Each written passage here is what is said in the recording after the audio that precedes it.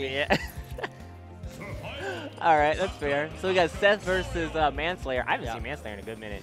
He's been coming to these, actually. He's been arriving here. I actually, side story, I just have to say this because I'm very proud of it. I 3v1'd Manslayer and Scooter when they had 3 stocks. Let's go. Oh, yeah. Just so you know, if you need someone on your 3v3 team, you know who to call. Sub95. Yeah, Sub95. Well, it was 2 Manslayer stocks and then one other stock. But I do really like doubles, and Pac-Man's not that bad at 2v1. But anyway, I'm getting carried away about myself. Sorry. We're going Manslayer versus SETHsational. I doubt he doesn't play Bayo anymore. No, he's been opting for the Mario. Okay. Does he still play her at all? Not that I know of. I've seen Mario a lot from him with this exact skin, the dark skin here. Oh my God! What an opening! Just a run up and knee. Yeah. All right, Seth started pretty strong. Yep. That's how you make a statement. Definitely. Yeah, this matchup is a little hard on both sides. Mario can of course combo the life out of Falcon. But, they both combo each other really hard. Is that correct? Oh yeah, but yeah, Falcon's legs are really long too, so it's really hard for Mario to get in a lot of the time. They actually call it the Sub-95 legs. You know that? Oh, is that what they call it? Yeah. Oh, not quite. Trying to get the upper knee. Okay, no, not yet. Okay. Seth goes for a lot of, like, he creates his own situations and plays with them. Rather than, like, trying to get the exact same one all the time, he'll create a bad situation for you and then go off of that, how you react. Very smart. So that's the mark of a good player. You know, you never just, like, autopilot. You just always react to what the situation you're given. Uh-oh. Grab release. Up tilt. Oh, down tilt. Yeah, because he knows people. Oh, my God. Yeah, he's like, look at that. Like, see how he created that situation? Yeah, he's like, all right, you're going to be right here. This is it. This is it.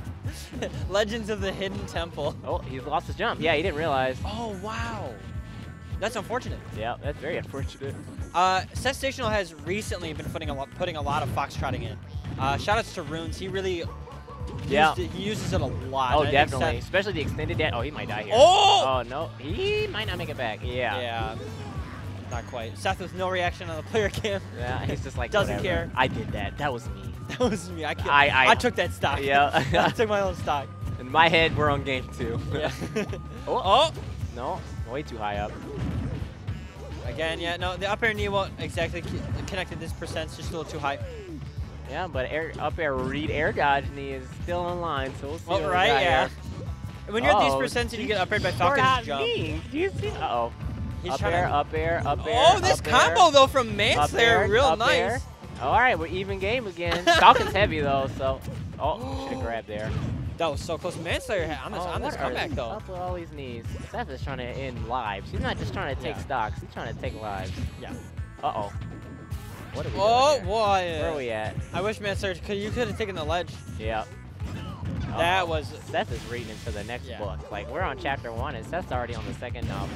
Second novel, dude. Yeah. He's like, I read this book already. He read the one chapter of the first book. He's like, when's the sequel? Yeah. Oh, he's dead. Oh, that he should not have killed, though. All right, game 1 goes to SFW. He just does not look amused at all. No, it looked like he was just trying to create a jiffy or something. I don't know. Yeah, what is happening? Seth says he's just like, yep, another day at the good old office.